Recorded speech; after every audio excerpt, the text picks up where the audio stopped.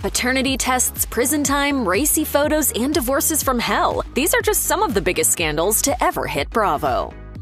The Millionaire Matchmaker didn't get nearly the same attention as Bravo's revolving cast of Real Housewives, but it's not without its own scandals. In March 2018, the show came under fire after a California businessman who appeared on the series in 2011 was accused of sexual assault. Michael Leslie Bernbach was arrested in 2015 in connection with the alleged rape of 2 women at his home.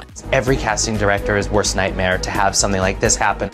At least 8 women had come forward with allegations against Bernbach. LAPD Lieutenant Jim Gavin accused the businessman of running a house of horrors, where women were allegedly drugged and raped. In one instance, Bernbach made a woman sign a waiver stating that their interaction was consensual, but she felt like it wasn't. Lieutenant Gavin told People, "Most of these girls were going there with the idea they were having sex with him. There is no argument there. The problem is he went over the line."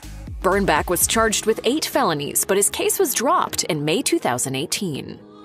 For a show that doesn't have much drama beyond undercooked chicken and scorched sauce, Top Chef had one doozy of a scandal in 2007 when a Season 2 contestant was assaulted during an impromptu haircut after judging hours. Marcel Vigneron's hair grew rather shaggy during filming, and he asked production if he could chop his locks. Producers repeatedly denied his request because they didn't want any continuity errors. But they eventually told him he could get a trim as long as one of the other contestants did it. Vigneron declined. Seeing as how it is our last elimination challenge, thought it would be a good idea to try to shave Marcel's head.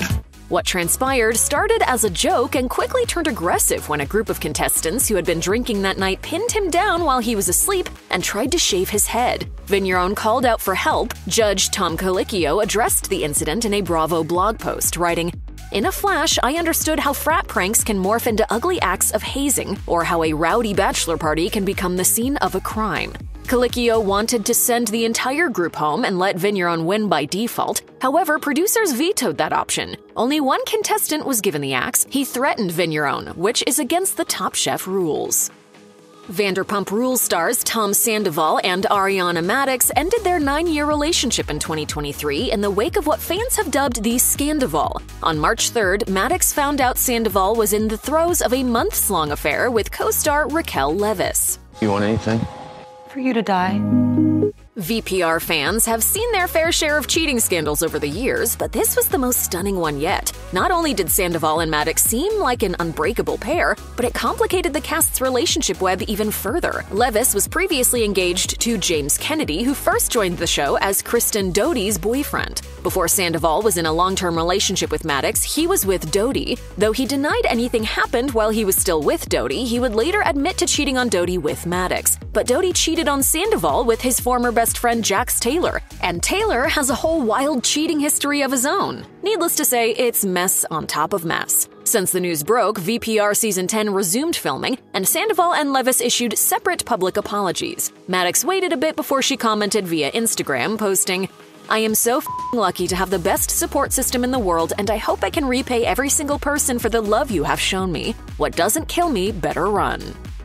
If we had a dime for every time a scandal broke in the Real Housewives universe, we would have one heavy piggy bank. Viewers were shocked when revealing photos of Real Housewives of Orange County alum Gretchen Rossi came out. And we're talking the racy kind. At the start of Season 5, several intimate photos were published of the television star without her permission. The compromising snapshots showed Rossi posing with a vibrator topless inside a vehicle, as well as sitting on a toilet seat with her pants slid down. Rossi's lawyer sent a cease and desist letter ordering the photos be removed from the site, but not before the ladies of Orange County spilled the tea.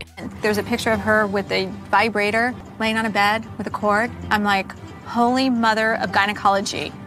Who has a vibrator with a cord? Rossi confessed that she took the photos when she was going through a difficult time after her fiancé's death. It was the bravo, bravo, bravo heard round the Real Housewives universe. Denise Richards reached her limit during Season 10 of The Real Housewives of Beverly Hills over allegations of an affair between her and former cast member Brandi Glanville. Denise, Brandi Glanville, she said you two had sex, okay?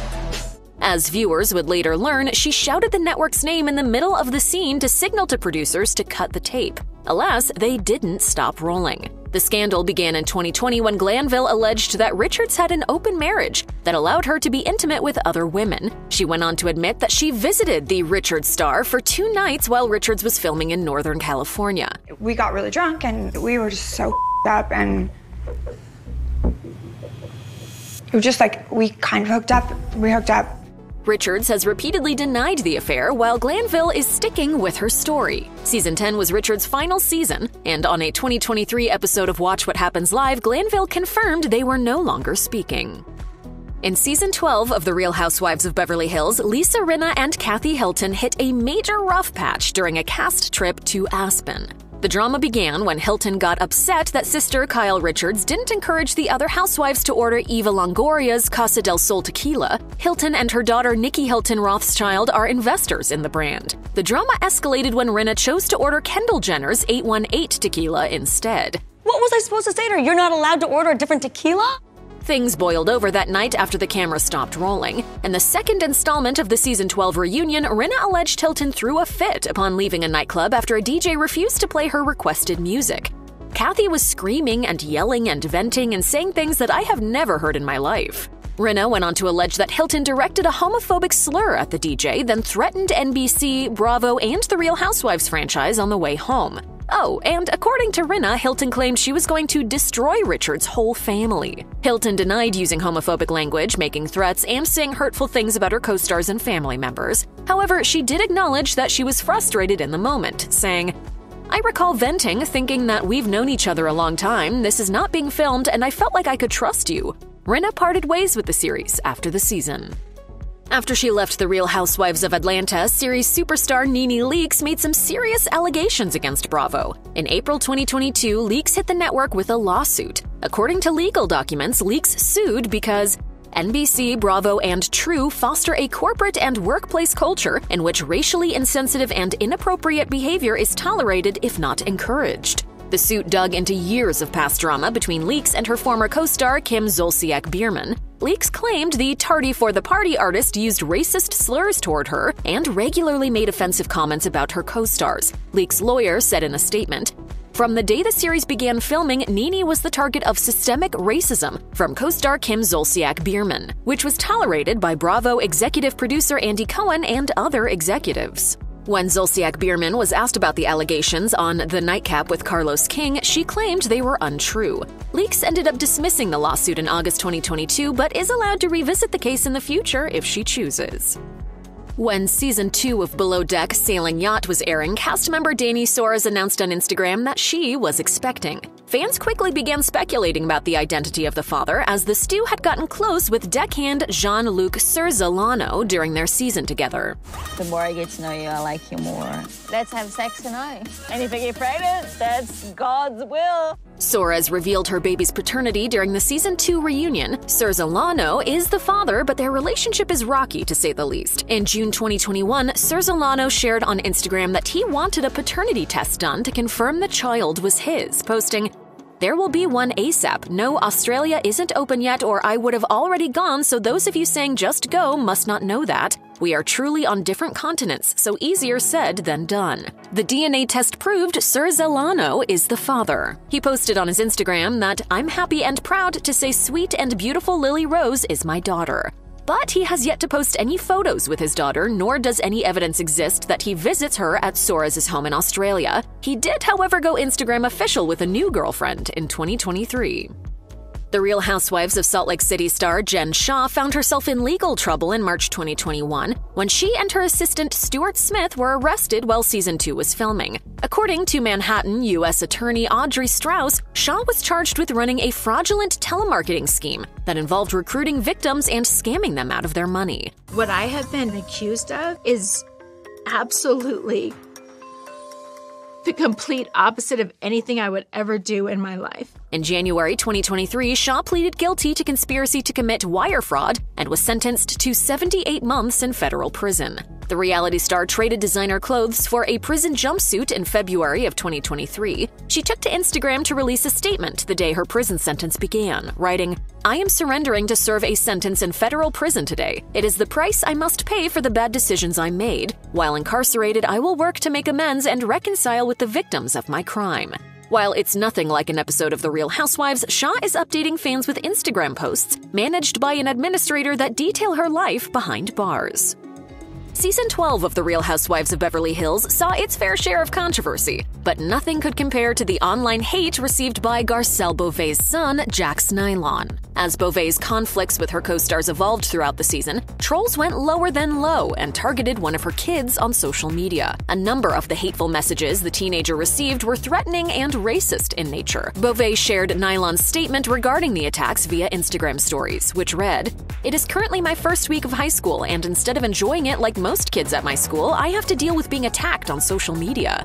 Beauvais' co-stars spoke out and defended Nylon. Beauvais suspected co-star Diana Jenkins was behind the comments and even accused Jenkins of paying for the bots cyberbullying her child. Jenkins denied the allegation and launched her own investigation into who was responsible. In November 2022, Radar reported that Jenkins' team apparently found the source. Nylon, who was 14 during season 12, also had an unfortunate interaction with one of his mom's co-stars. At Beauvais' birthday party, an intoxicated Erica Jane propositioned Beauvais' eldest son, Oliver Saunders, and cursed at Nylon. Beauvais later confronted Jane, and Jane apologized. The Real Housewives franchise has seen plenty of nasty divorces, but no breakup was quite as bitter as the one between Bethany Frankel and her ex-husband Jason Hoppy. Viewers watched Bethany fall for the businessman during season 3 of Real Housewives of New York City. The two got engaged just 11 months after meeting, then tied the knot and welcomed their daughter Brynn in 2010. The marriage was short-lived, however, and the two split up in 2012. Frankel filed for divorce the following year. In the midst of their divorce battle, Hoppy was arrested after he went to his daughter's school and yelled at his wife, "I will destroy you." He then fired off a series of email rants that led to him being charged with harassing and stalking his then estranged wife. Frankel and Hoppy were able to settle their financial dispute in 2016, but fought over custody of their daughter until 2021. Frankel opened up about the ordeal on her podcast, Just Be, saying, "I have spent millions of dollars, millions of tears. I have had a horrific Hall of Fame nightmare divorce. Divorce has been my greatest struggle and ultimately my greatest matter to survive. And it was torture." Stassi Schroeder and Kristen Doute were once known as the Witches of Weho, but their supposed magical powers were not enough to stop them from getting fired off Vanderpump Rules. In a 2020 Instagram Live interview with MTV star Candace Rice, former cast member Faith Stowers opened up about what it was like being the only black woman on the show. She said Doute and Schroeder once gave her name to authorities when they heard a story about a black woman who was wanted for a crime in the area, explaining, "They thought it was me because it was a black woman with a weave." A week after the interview came out, Bravo fired Doute and Schroeder. The two former Sir waitresses issued public apologies. While Schroeder lost some partnerships and had to put her podcast on hold, she didn't leave the public eye for good. She released her second book, Off With My Head, the definitive basic handbook to surviving rock bottom, in 2022. Doute is back filming episodes for season 10 of Vanderpump Rules in the wake of the Scandoval.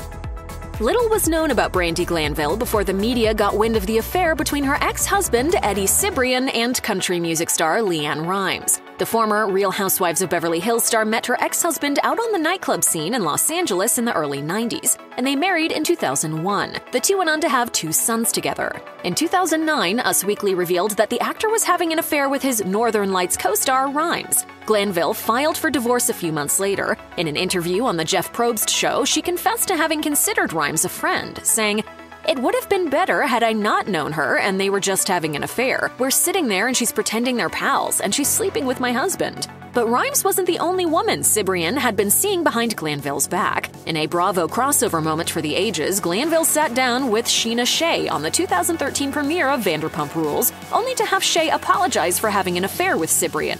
In a Real Housewives of Beverly Hills after-show clip, Glanville said, "The good thing about her is that I thought Leanne was just the one-time thing, but when I found out about her, she saved me because I left him." While the South may be known for its hospitality, the same can't be said for the stars of Bravo's Southern charm. Former co-stars Ashley Jacobs and Catherine Dennis were at each other's throats during season 5, after Dennis's ex-boyfriend Thomas Ravenel, with whom she shares 2 kids, started a relationship with Jacobs. In the final episode of season 5, tensions reached a high when Jacobs told Dennis, "Thomas, you're nothing but an egg donor." Jacobs doubled down on the Southern charm after show, stating, "It's just because you push something on your vagina doesn't mean you're a mother." Jacobs eventually backtracked via Instagram, writing, I'd like to apologize for how I treated Catherine and how badly I disrespected her. I'm not sure what made me think it was okay to speak to a mother that way. It wasn't. Dennis was less than impressed after her friend and former castmate Danny Baird called her on FaceTime to share Jacob's statement. One of Bravo's most bewildering scandals to date had a fur baby at its center. A puppy called Lucy Applejuice started a feud between Lisa Vanderpump and several other cast members. The drama began in 2019 when season 9 of Real Housewives of Beverly Hills premiered. At the top of the season, viewers learned Dorit Kemsley had adopted a puppy from Vanderpump Dogs, but after the pup bit her children and husband, she gave her away to a business associate. Much to the dismay of Vanderpump and her rescue organization, the dog was later dropped off at a shelter, unbeknownst to Kemsley. This sparked Puppygate. Word got out, and Kyle Richards accused LVP of lying about tipping off the tabloids. Before we knew it, Vanderpump was at odds with pretty much everyone in the cast. She stopped filming in the middle of the season, then left the series altogether. But don't worry, Lucy Applejuice found a new home. Though LVP denied leaking the scoop to the tabloids, sources say otherwise. In his book, Not All Diamonds and Rosé, executive producer Chris Cullen claimed, when Lisa lost the narrative in the show and she realized that it wasn't going the way she wanted, that's when she leaked the story to the press. Yikes. If you or anyone you know has been a victim of sexual assault, help is available. Visit the Rape, Abuse, and Incest National Network website or contact RAIN's National Helpline at 1-800-656-HOPE-4673.